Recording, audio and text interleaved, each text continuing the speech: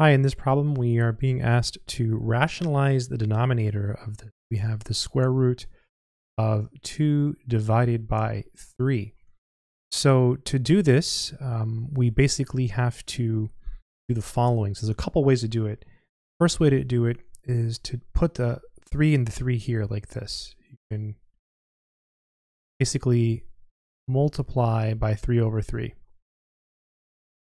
Right, because these cancel, it's really not there.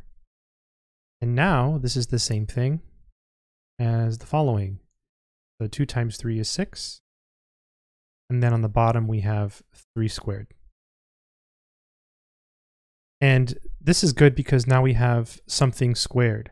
And that's the whole point. That's why we multiplied by 3 on the bottom. And basically we're just multiplying by 1 when we do this. And so now we can write this as the square root of 6 over the square root of 3 squared. And the square root of 3 squared is 3. So this is the square root of 6 over 3. And so that would be the final answer. So again, basically you multiplied by 3 over 3. Let me show you an extra step. You could do this, and then you could say times 3 over 3. And then that's going to be square root of 6 over square root of 3 squared. Or you can break it up into 2 square roots. And that's square root of 6 over, because the square root cancels the 2.